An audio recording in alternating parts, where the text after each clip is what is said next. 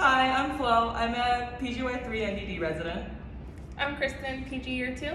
I'm Kaylee. I'm a PGY1 or intern. So I am from the East Coast. I grew up in Connecticut, but I went to medical school in Maine. I chose IU for residency because of the wonderful people that I've met here and how supportive everyone is and really how much fun we have at this program. I'm originally from New Jersey, but came here by way of Georgia and went to medical school at University of London in Cyprus. I chose IU because on interview day, when I shared my interest in advocacy and learning more about societal barriers to access for healthcare, everyone shared similar interests and passions, and I knew that that would be well supported here. I'm from Indiana. I went to med school at Indiana University, and I decided to stay here because I have family in the area, and I got to know the NDD and child neuro faculty as a student, and just really enjoyed building relationships with them and knew that I would feel well supported as a resident in this program. My favorite thing about being here is definitely the people and the amount of support that you get, as well as our complex care floor. So one of my favorite things about our program is that we have an inpatient complex care service, which is kind of unique to other programs.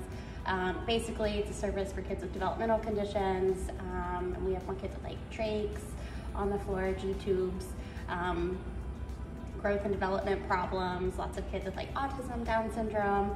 A lot of the things you'll see in later years, in your NDD years, you get to see early on that service. One of the highlights of being at Riley is that we get to go and experience Camp Riley, which is in the summertime, and it's for kiddos with cerebral palsy or spina bifida, and we get to just kind of be their camp medical doctor, counselor person. And it's super fun to interact with them in this environment because they're not sick in the hospital, but rather having fun, you know, kayaking or canoeing or swimming in the big lake, or just like going down the zip line. So that's a really good experience for all of us NDDers. Indianapolis is really beautiful. I've found many opportunities to go do things I like to do. There are good biking trails. There is a huge lake that I live by where I go kayaking or go hiking, and it's also really affordable. You can buy housing here, so Indianapolis is a really fun city as well. And I find Indianapolis to be extremely family friendly. I have a 4-year-old son. We moved here when he was 3. And now he has a great group of friends and goes to a great school and is loved by all of my co-residents, aka babysitter.